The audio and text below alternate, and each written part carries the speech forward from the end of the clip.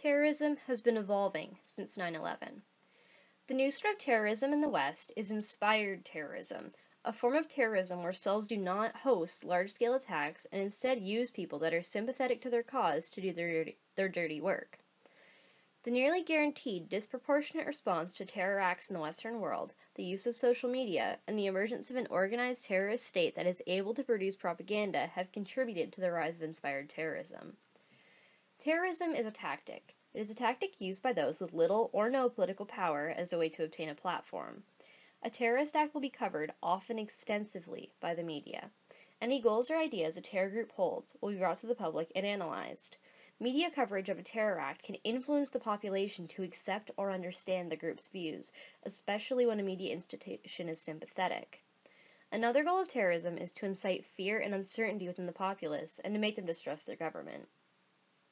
A disproportionate response from the government following an act of terrorism makes the public feel repressed, especially when individual rights are taken away and when such a response fails to quell terror activity, an example being the enactment of the War Measures Act in 1970. Military strikes do not address underlying issues and causes of terrorism. Instead, they cause more loss of life. A newer platform for the sharing of terror ideas is social media.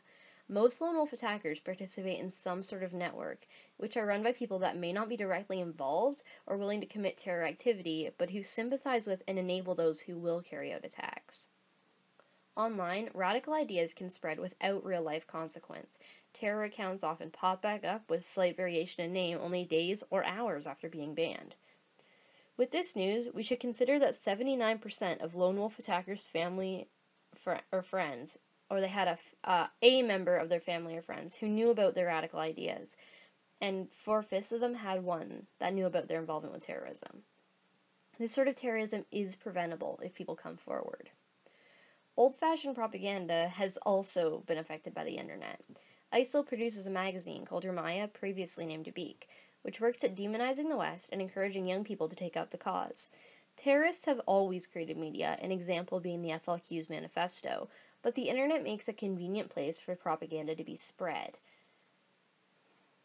Terrorism has shifted with the means available in the information age, but its aim remains constant, to draw attention to and create sympathy for a centralized cause. As a whole, terror activity in the West has definitely increased since 9/11.